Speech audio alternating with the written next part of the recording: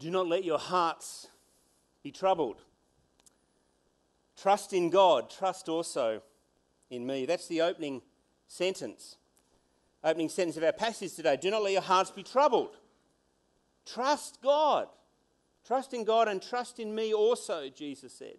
You know, as I reflected upon those words, it hit me that most of the time we're hearing things, we're seeing things, we're experiencing things which are troubling. A typical morning's headlines might read, "Bomb blast kills 30 in Kabul." "War rages in Syria, Hezbollah declares victory, stock market crumbles." And on the local front, asylum seeker tragedy.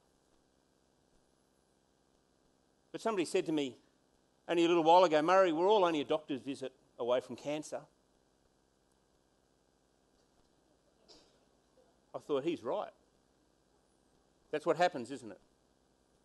You have a pain, you have something, you go to the doctor, and suddenly your whole world gets turned upside down. And that's the whole thing, isn't it? That troubles on a global scale can be worrying. They can be troubling.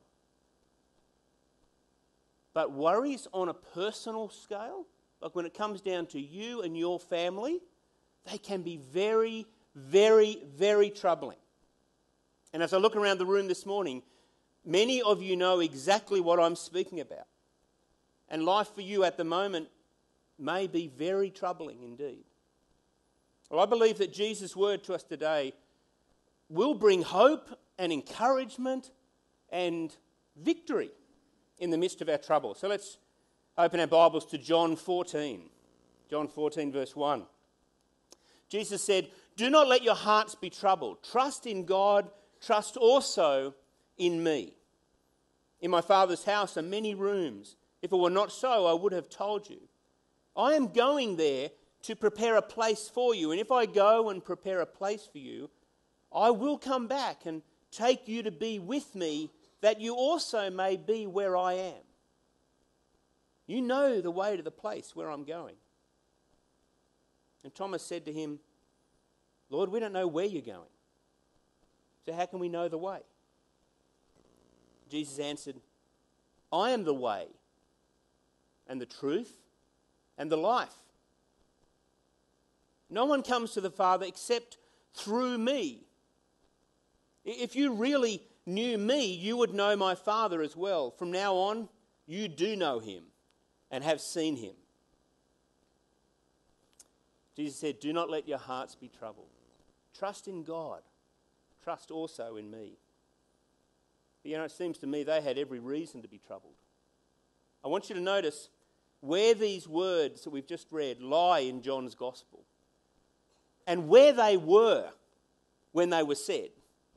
Jesus and his disciples are in the upper room. They're sharing their very last meal together.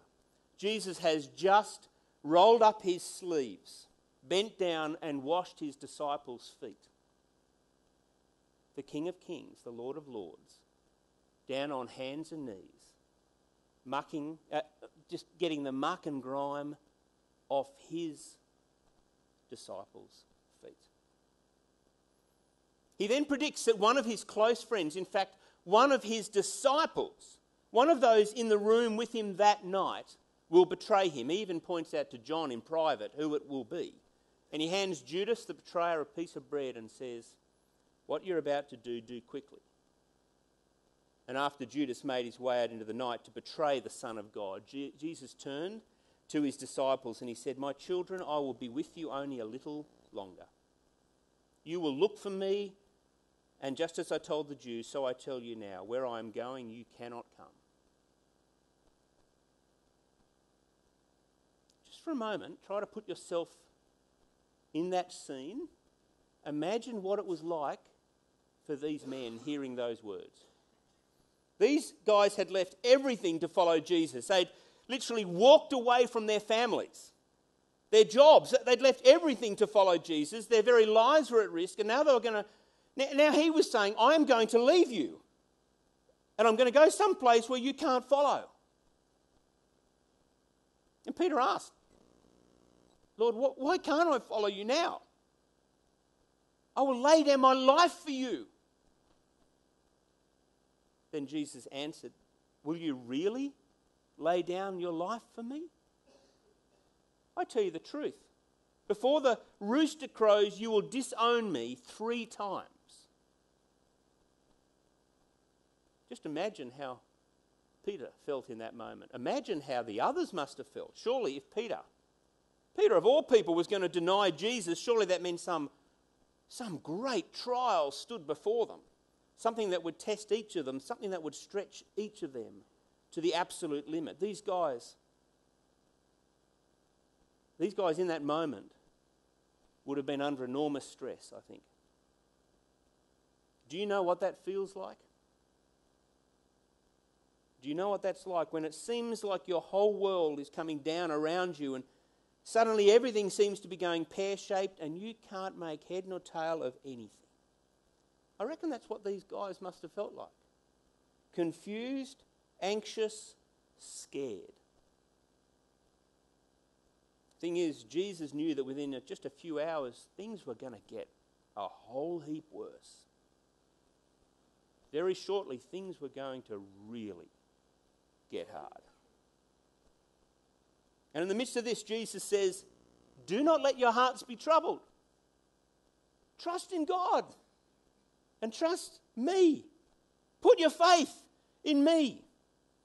Thing is, it's one thing, isn't it, to put your faith in the God of old, the God of Abraham, Isaac and Jacob and Moses, who did tremendous things, but to put your faith in the flesh and blood standing before you, the one who was being betrayed as you finished your meal, the one who was apparently about to be denied by the chief disciple, the one who was about to be abandoned by all and then crucified by his enemies. If you think about it, if you think it through, this was a hard call that Jesus made.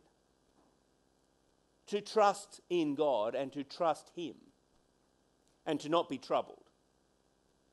It was a big call, and yet that is the call that Jesus makes to you and I today in the midst of our troubles. No matter how bleak things seem, trust in me. And that's what Jesus says to you and me today, just as he said to that little group of men the night before he was betrayed. The night before he was put to death. You know what Jesus did next? I guess because he knew how much they needed it. He gave his friends a quick little glimpse of heaven. Probably to encourage them, as if to say, hey, keep this image before you. Keep this before you. It will give you strength. He said, in my Father's house are many rooms. If it were not so, I would have told you, I am going there to prepare a place for you. And if I go and prepare a place for you, I will come back and take you to be with me, that you also may be where I am. You know the place where I am going. In my Father's house are many rooms. There's plenty of room. There's plenty of room for everyone, and not just to stay the night. Now, the Greek word that John uses here implies a permanent dwelling. Jesus is talking about the ultimate home of those who love him, and we don't know very much about what that home will be like. The problem is that the image that Hollywood has painted for us is terribly boring. Isn't it? It's always white clouds, not a lot of colour. But I always look at that and think, hang on a minute. The God who created all this, the God who continually, since the dawn of time, has never stopped painting sunsets and sunrises. Ever thought of that? It never stops. The sun is always setting, the sun is always rising. That beauty is just going on and on and on. The God who created coral reefs and clownfish and lions and giraffes and all of the wonders of Kakadu. And I just don't think that whatever God has for us in the future, I just don't think it's going to be all white. And the other thing to remember is that in the end, we don't just go to be with God. God comes to be with us, to live in his world with us, the new heaven and the new earth. the home of righteousness. That's what the scripture teaches. The home of righteousness, where the knowledge of God covers the earth as the oceans. And of course, the most important thing is that we will be with the Lord. That's what Jesus is getting at. Times are tough. Guys, they're going to get tougher. But I'm about to do something, literally in the next hours. I'm going to do something that will open the way back to God. I'm going to prepare a place for each of you, and everything is going to be okay.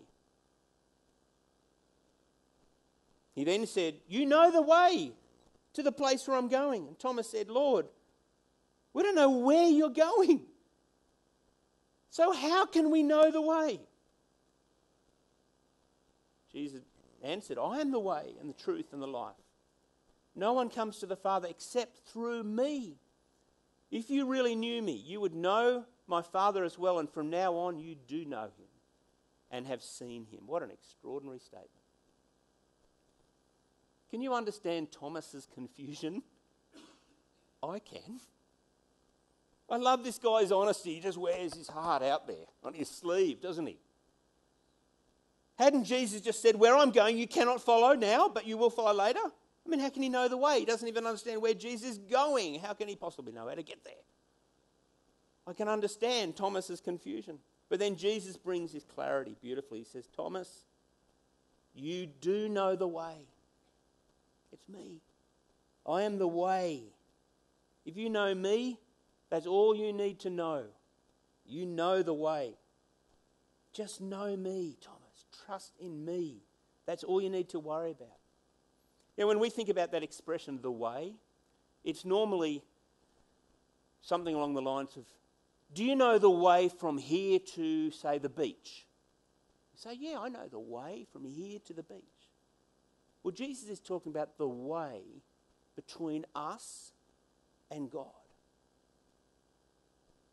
Not from where we are now to where God is, because that's ridiculous. God is everywhere. God is everywhere. He fills his universe like we fill our bodies. So it's not about a geographic location. It's how do we get from where we are to God.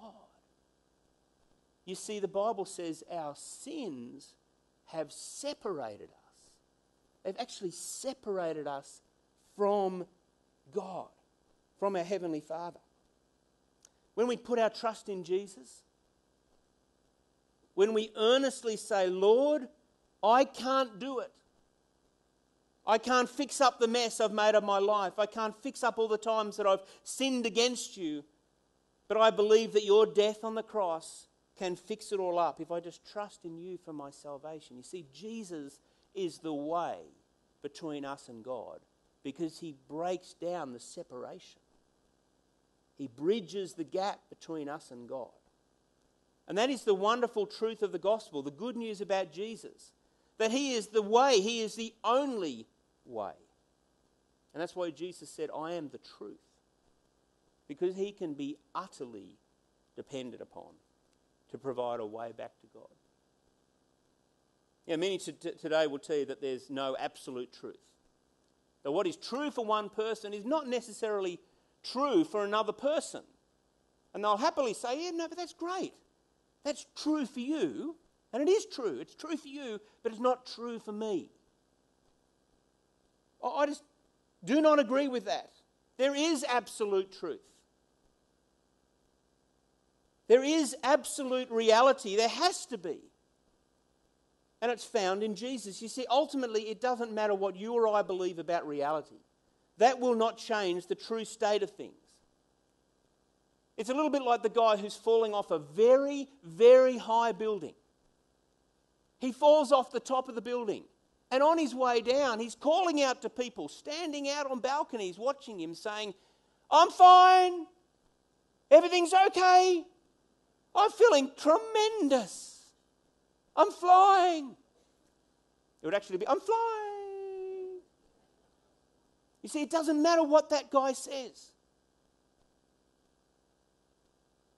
It doesn't matter that he says, oh, what's true for you isn't true for me. Because the absolute reality is, the truth is, regardless of what he says, he is hurtling toward the ground and he will die. That's the truth of the situation. And it doesn't matter what he says about it. There is absolute truth. The truth is that there is only one way to God, Jesus. I mean, it's quite beyond me as to how people can believe that access to the living God, the creator of the universe, would be anything other than exclusive. If you think about it, how could it be any other way? And people get so offended. I can imagine many people would hear what I've just said and say, I'm just so offended that you would say your way is the only way to God. It's not my way. I didn't make this up. Jesus said it. Jesus said, I am the way. I'm the only way. And he then backed up his words by the things he did, mainly that he rose from the dead. How could it be any other way? And finally, Jesus said, I am the life. And as we've seen repeatedly throughout John's Gospel, he is the very author of life itself, the source of life for every believer.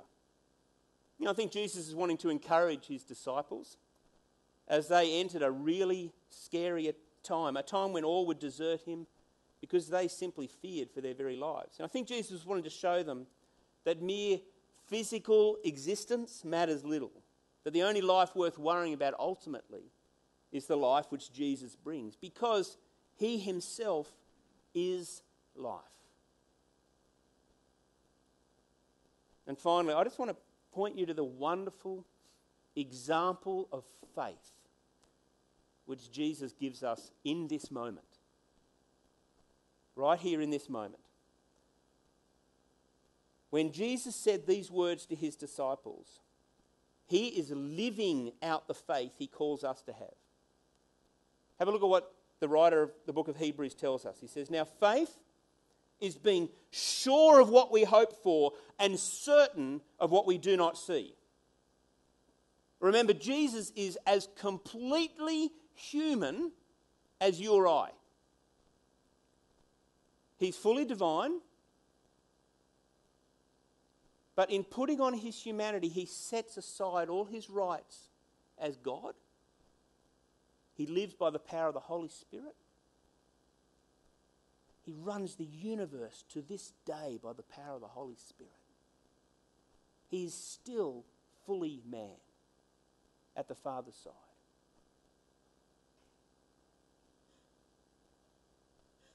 Jesus, in this moment, gives us a wonderful example of faith.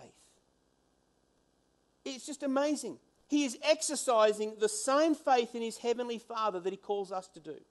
He's hours away from his prayer in the garden where he begs the Father to find another way. And as he's facing the reality of his impending crucifixion and death, he is so stressed, he is so anxious about what is about to happen. Remember, he's just said a couple of hours before, do not be stressed, do not be anxious. But he, within hours, is so anxious. His heart is so troubled that he is sweating blood. But in this moment, he confidently says to his followers, I am the way, knowing that very soon he would hang helplessly on a cross. But he says, I am the way. But in a very short time, he's going to be hanging on a cross. He says, I am the truth, knowing that within a few hours, there would be heaps of lies told about him, and there would be this apparent spectacular triumph over him, that the prince of lies, the father of lies, would have victory over him, because the lies would be believed, and he would be put to death. And he said, I am the life, knowing that within hours, his lifeless corpse would be taken down from a cross wrapped up and placed in a tomb. It's extraordinary faith, isn't it? That he models for us. You know, there are going to be lots of times for us when the way ahead will seem just as hopeless as it did for Jesus and his small band of followers that night. Eventually, they learned to trust him despite their circumstances. We need to do the same thing. They didn't learn the lesson that night. I want you to notice that. They did not learn the lesson that night. That night, the night Jesus was betrayed and arrested, they didn't trust in him, even though he just said, "Trust in me." They all bolted. They all disappeared. They all pretty much deserted him. But eventually they learned to trust in him, despite the bleakness, despite the apparent hopelessness of their circumstances.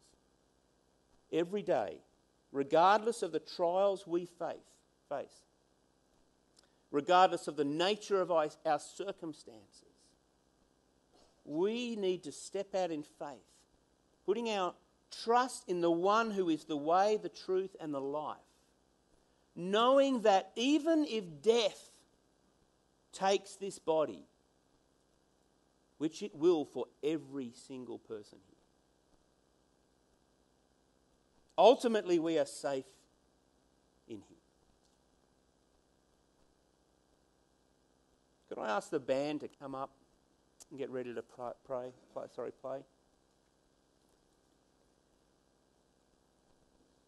You know, many years later, after this, the Apostle Paul wrote these words to the Corinthian Christians. He said, "The Lord Jesus, on the night he was betrayed," so it's this very night, the very night we've been talking about.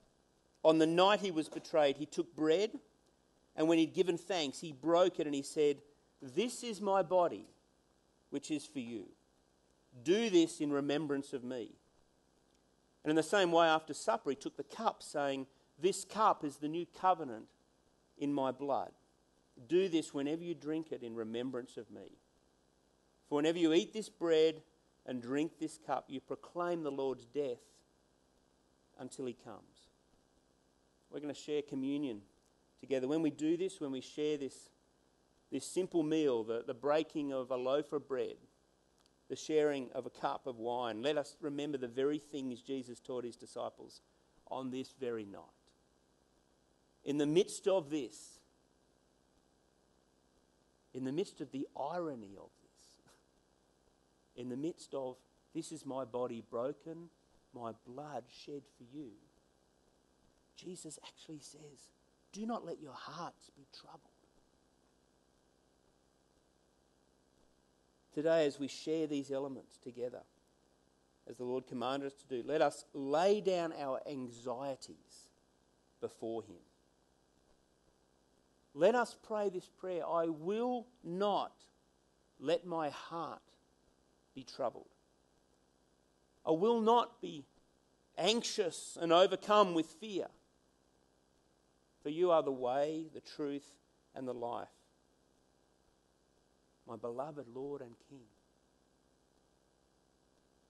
Could those serving, could you come forward and begin distributing the elements? We're going to start singing "Lead Me to the Cross" as they do that.